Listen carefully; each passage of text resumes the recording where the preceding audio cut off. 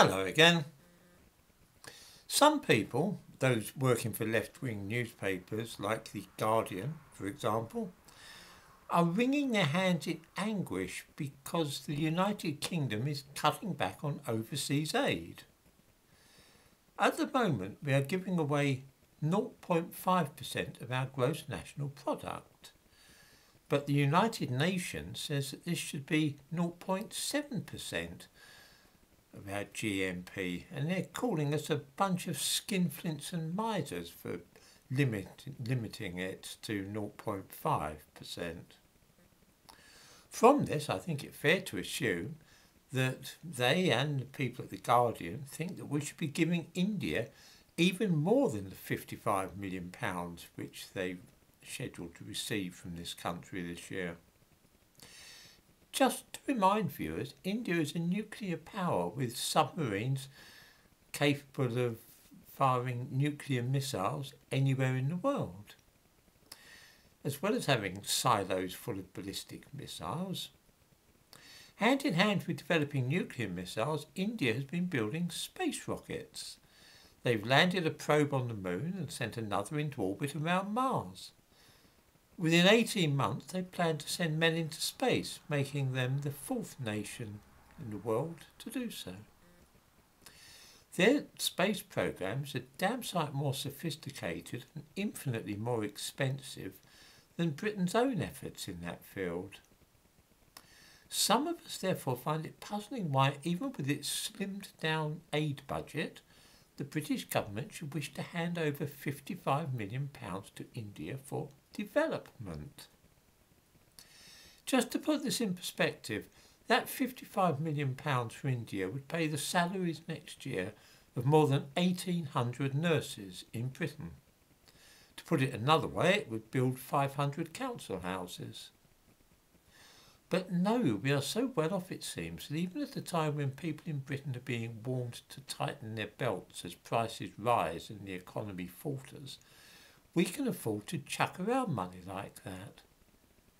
Even China has received £7.5 million from us this year.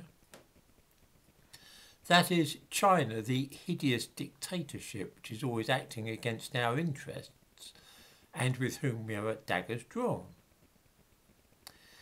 I've said before that I do not object to being taxed by my local authority to pay for things like street lighting, fire brigade, rubbish collection, that sort of thing. I do strongly object, though, to being taxed by central government when they're going to send the money they collect from me to China and India. This is compulsory charity on an industrial scale. This year, the bill for overseas aid is £11,000 million. Yes, that's right, 11,000 million. That would be enough to pay the salaries for a year of nearly 400,000 nurses, or build about 88,000 council houses. Anybody see anything wrong here? I'm not at all opposed to individuals sending money to less economically developed nations. I do it myself, and so do many other people. It is one thing for an individual to choose to spend his or her own money in this way, but I object strongly to the nationalised charity that the international aid that we give is in effect. In other words, the government takes our taxes and gives charity on our behalf, deciding for us which are worthy causes and which are not. I find this intolerable. Not only do I disapprove in principle as taking away my choice of whom I wish to help, governments are horribly inefficient when carrying out large-scale projects of this kind and spending huge amounts of other people's money. Just as nationalised industries mean waste and poor planning, so too with nationalised charity.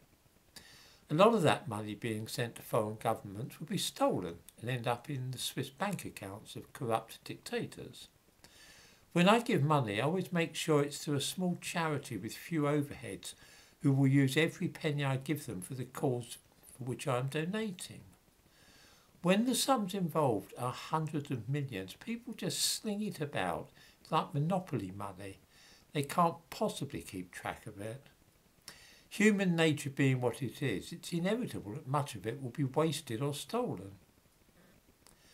I am particularly irritated to see such huge sums being distributed at the moment when the economic situation for so many people in Britain is so precarious. Does anybody think that homeless people in our big cities might be helped a little more and homes built for them? What about ex-servicemen down on their luck? As usual, I give a link in the description to this video to a few sources for what I am talking about this morning. Foreign aid is one of those bottomless pits, a bit like the National Health Service. However much money we pour into it, the demands will always be for an increased amount. Time I fancy to call a halt entirely for a while and think about what we are doing.